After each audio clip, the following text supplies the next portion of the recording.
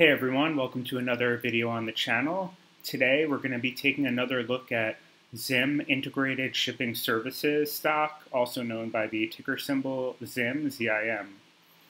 So, as all of you probably have already guessed, ZIM reported its earnings this past week, and unfortunately they missed their earnings targets. So, what does this mean for the stock going forward? How are things looking for ZIM in the context of the overall economy? That's what we'll get into in this video. So first and foremost, taking a look at the stock chart, we could see this is the past 6 months. Hasn't really looked that great for ZIM.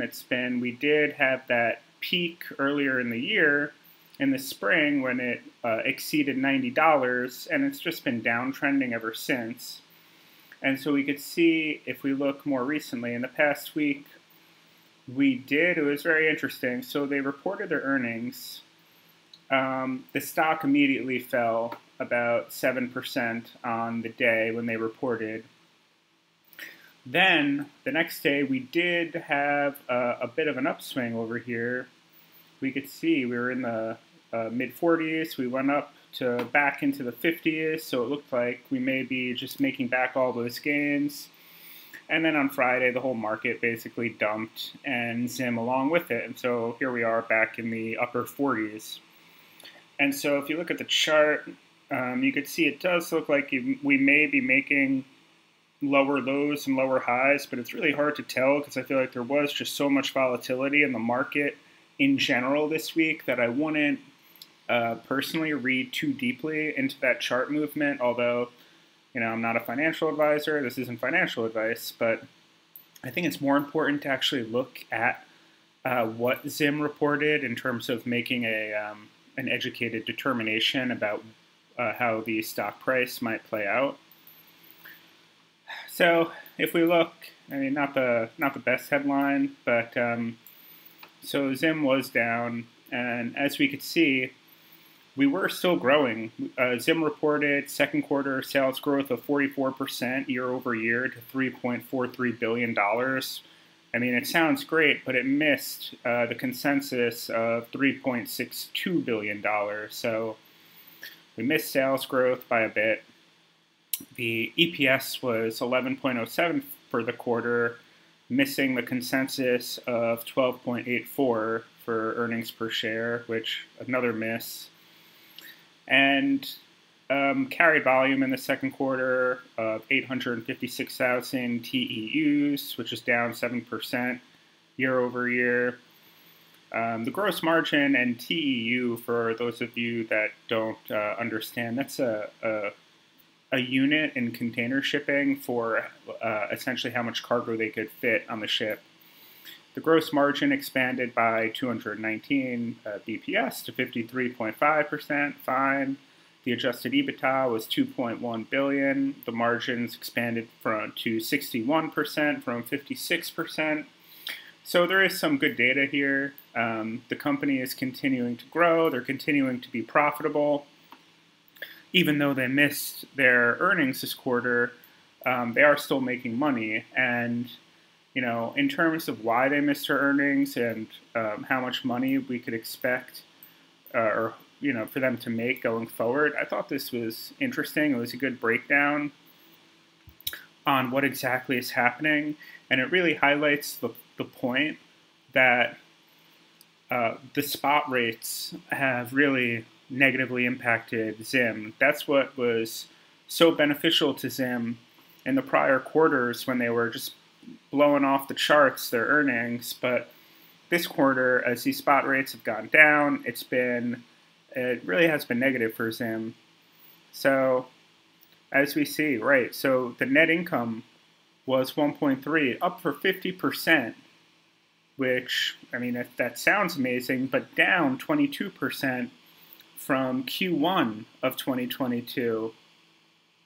So not the best, but to our point, when you look at ZIM in the context of other shipping companies, that has kind of worked to ZIM's advantage at a time when these spot rates were doing great. You could see compared to Maersk, which is the biggest shipping company.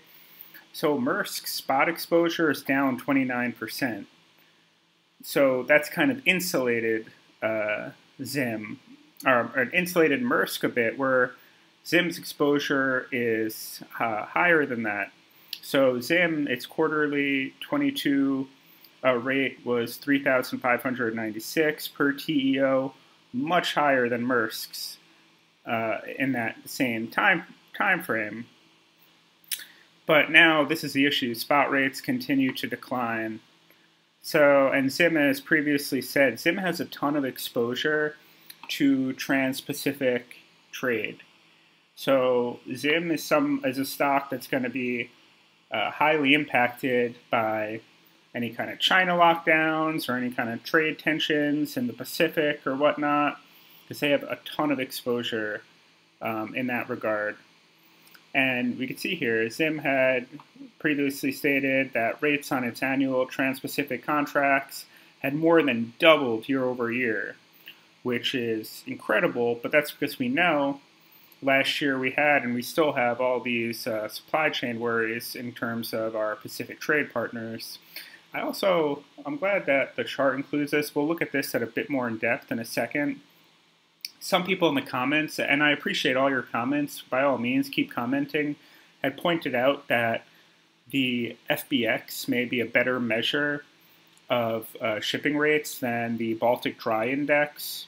So we could see here, the FBX has been steadily declining. You can see it was holding strong all the way January, February, and then in May and June, it's been going down, and it's been going down consistently, which not good for Zim, not good for Zim.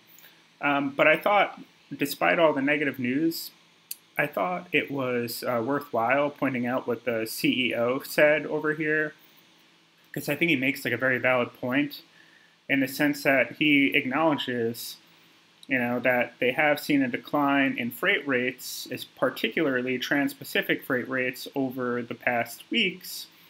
However, they still remain elevated and are therefore still very profitable. And we could look at that. Let's look at that more in a second. But first, just to finish off this article, because I think it was a good article, it also points to the fact that the number of ships in Zim's fleet has grown from 96 in January of 2021 to 149 currently. And these additions, almost all of them are additions from the charter market, which has Zim paying premium rates for multi-year leases on those ships. So it just reinforces the point we're making that when shipping rates are high and shippers are making money, Zim is going to make an absolute killing. But when shipping rates go down and they're not making as much money, Zim is going to be hurt even more than some of the other competitors like Starbulk. Had done a video on that one. That one had great earnings. That one, blew it out of the charts because they weren't taking on all this extra exposure. And on the same note, when the shipping industry is going to skyrocket and take off, they might not do as well as a company like Zim. But going back, because I think this is important, this Freight Baltic Index, let me put this in context. So let's look at that index in a little bit more depth, because I do think it is worthwhile just for a point of context. So if we scroll down over here, we could see, okay, here are the FBX rates. You could see from all the way from 2017 up until really 2021, it was basically stagnant. It was all within a range between $1,000 and $2,000. Then in January 2021, boom, skyrocketed to the moon, one point going above $11,000, which is an incredible increase. And we saw that last year. We saw Zim absolutely destroying their earnings, as we were mentioning even earlier in this video. And now what's happened is that we've steadily gone down. We haven't fallen off a cliff, but we're just steadily declining. Although we're still elevated, that was the CEO's point, is that even though we're not at $11,000 anymore, we're still above $5,000, which means Zim is still gonna just be making money, which is great. And so, I mean, the way I look at this stock is that it's a stock that, it might not jump to $90 again tomorrow. But the good thing about Zim is, as we've said, they're just making a boatload of revenue. They're making so much money. And so what are they doing with that money? Well, a lot of it, they're paying in dividends. So they have another dividend of, I believe, $4.75 that's coming up on the ex-dividend date is August 29th.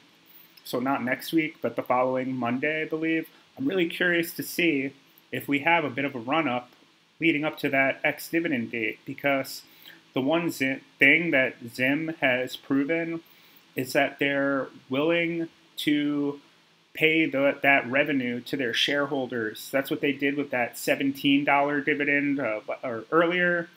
That's what they've done earlier in the summer. They paid a lesser dividend, and now they're going to pay another dividend. In a few weeks in September, going ex-dividend on 8/29.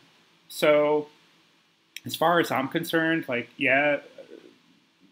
Zim may have peaked, but it's not falling off a cliff. It may have peaked, but now it's just going to take that revenue it's generating and pay its shareholders, which to me sounds like a pretty good deal. And especially as we've seen in prior videos, they have been building their business, and shipping is a super cyclical business. So, right now it may be shipping rates may be down a bit, but they're going to go up. They're going to go further down. They're going to go further up. It's a cyclical business, and a lot, as I said, is going to depend on what China does and what the trade situation looks like, what happens geopolitically with Taiwan and whatnot. So there's a lot of uncertainty with a stock like Zim because you have all those factors that go into it. But as far as I'm concerned, it seems like a decent play just to kind of hold on, get paid these dividends, and then just see what happens in the world if you want to, add more or deduct. But again, I'm not a financial advisor. These are all just my opinions, not being a financial advisor. But let me know what you think. What are you doing with your Zim shares? Are you buying more on this dip? Are you selling out? Are you just holding? Are you going to just collect that dividend and hold on? Let me know in the comments what you're doing, and I'll catch you in the next one.